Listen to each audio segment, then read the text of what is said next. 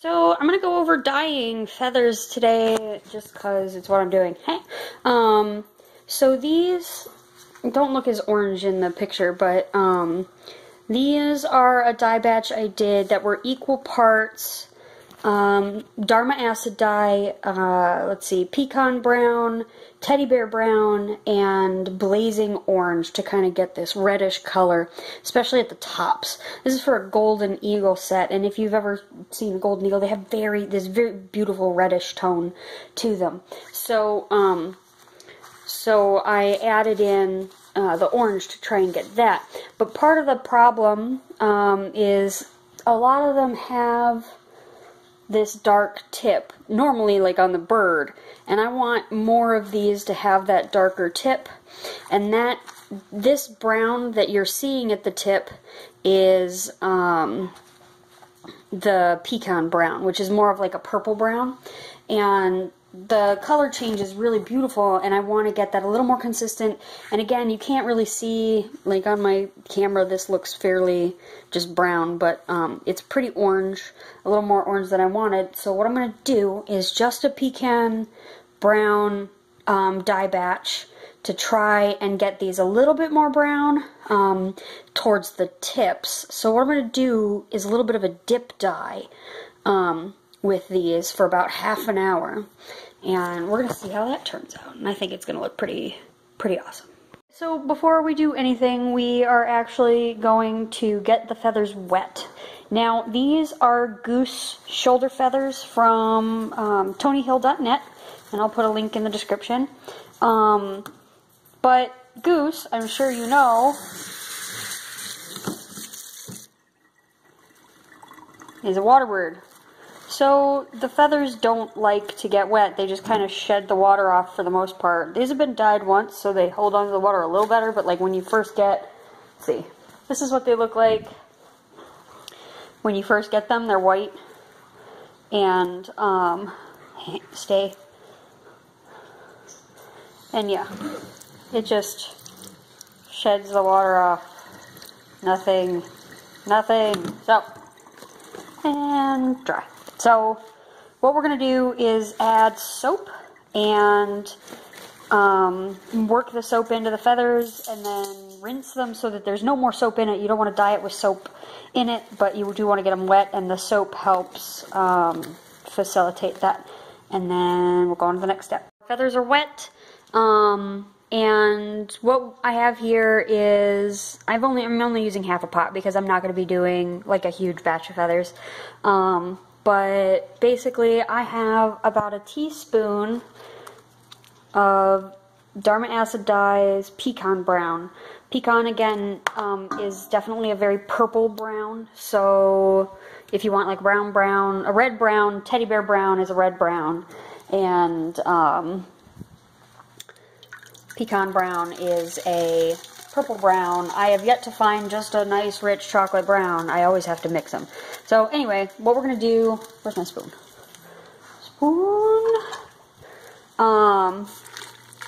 So before doing anything else, this is just the water and the dye, and I do want them all to have just a little bit more of the pecan brown in their coloration, because remember, I think they're just a little too orange.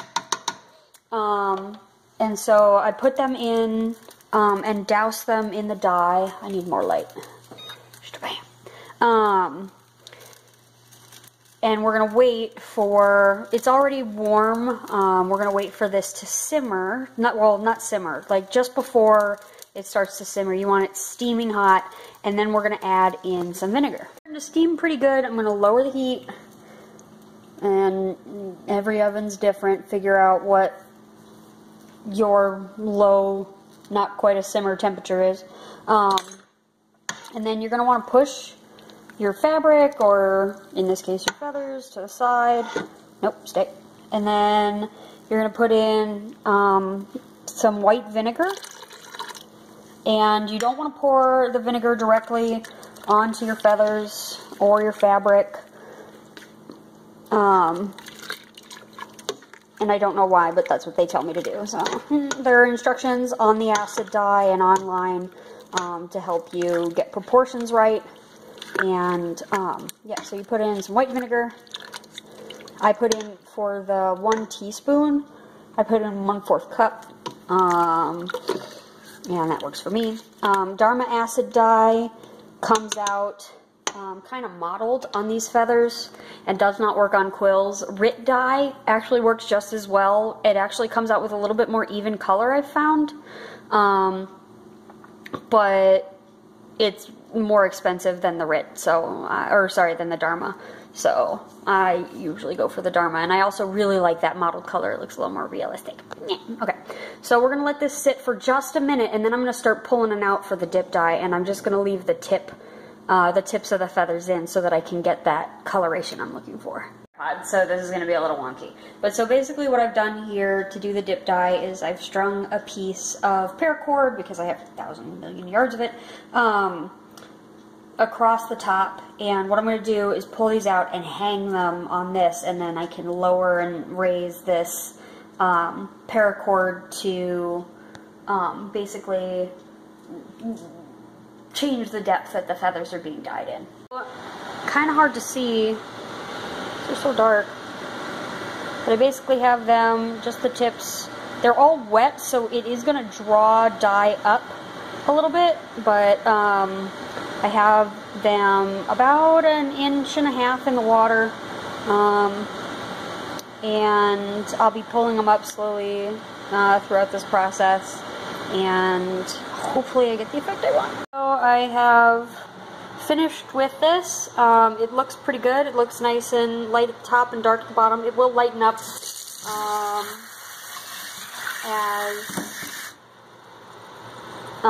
as it dries. So keep that in mind when you're dyeing. Like, whatever you're looking at is going to be a lot darker. You can even see as I'm just rinsing them. Rinse with cold water, because, I mean, water is going to come out. Or I'm sorry, dye is going to come out. And it can either dry and come off on you, or you can rinse it off now. So, yeah, that looks perfect! Well, we'll see when it dries. You never know.